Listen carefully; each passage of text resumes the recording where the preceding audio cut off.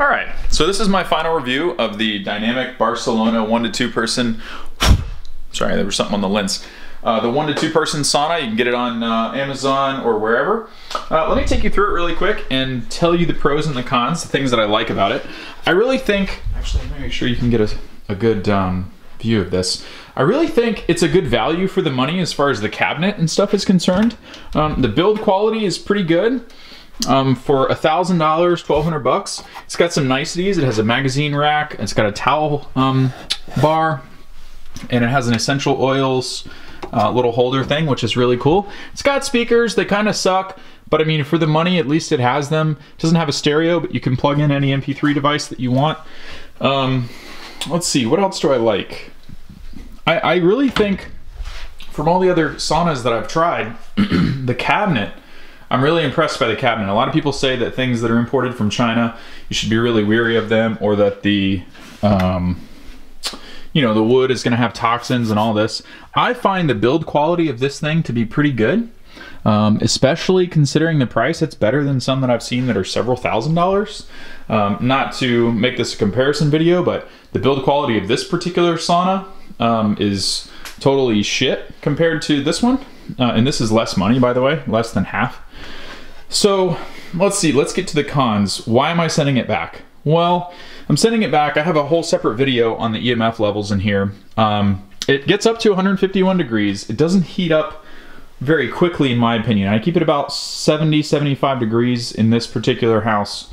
And it takes anywhere from, I don't know, 35 to 55 minutes usually to get to its max temperature.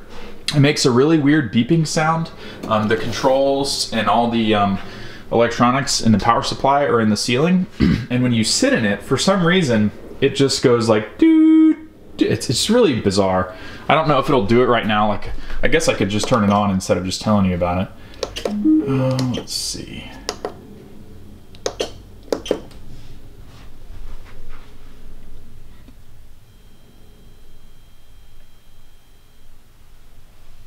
So I don't know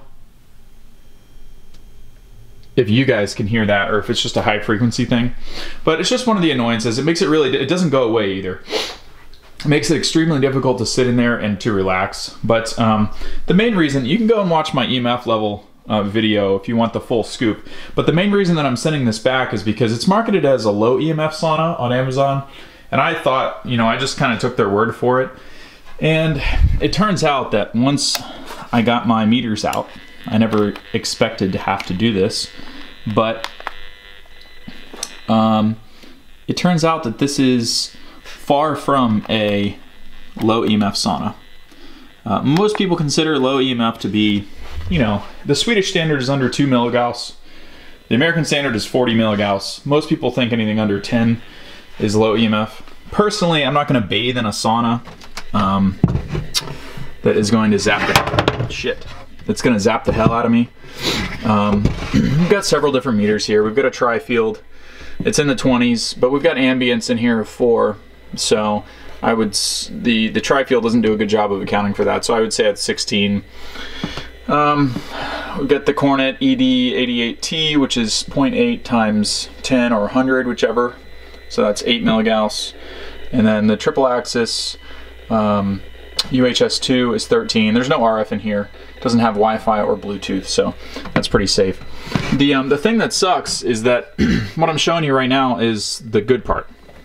So the bad part is when you go to the corner, I mean, we're in the 70s. We're in the 50s here. This one, if I can get it to focus, is in the 50s. Still no RF. If I were to take these meters off and separate them, it's even higher. And a lot of people, you know, make excuses and say, well, this meter is too good and da-da-da-da. If you put it on single axis, it's still like super, super high. If I get in here and show you, I mean, this is like pretty outrageously high. So 60s, 70s, just several inches away from you is pretty ridiculous. So that's right up against the bottom of the heater, but this is a 1 to 2 person, so you're gonna be pretty close to it. Let me see if I can do this. Right in the middle. So this is the middle, and you can see, you know, how close you are to this stuff. The thing is, your back is only about 2 inches away from the heaters. So when you have levels that are hit this high, the fall off rate, if we come 2 inches away, what's going on here? Hello? The fall off rate isn't significant enough really to get you into, because this is just one side. If we take it to, oh, I just broke that. I'm not used to filming while I'm in here. Shit. Well, that's a problem. I'm supposed to be packaging this up to send it back. Okay. Well, anyway, let's get to the point. I forgot what I was saying now. I think I was just trying to do a quick little overview because my EMF video turned out to be really long, and was kind of having like a brain fog moment yesterday, or just foggy head, so I was sort of rambling and just wanted to make a shorter synopsis video of why I'm getting rid of this thing. There we go with the Cornet, there we go with the Tri-Field, and then this is the most reliable triple axis Gauss meter. So I'm sending it back because that's pretty much unsafe to me, and yeah, I don't think doing the detox protocol, the niacin detox protocol in this thing for 60 plus hours is a good idea. So if you guys have any suggestions on the next brand that I should try, please let me know in the comments.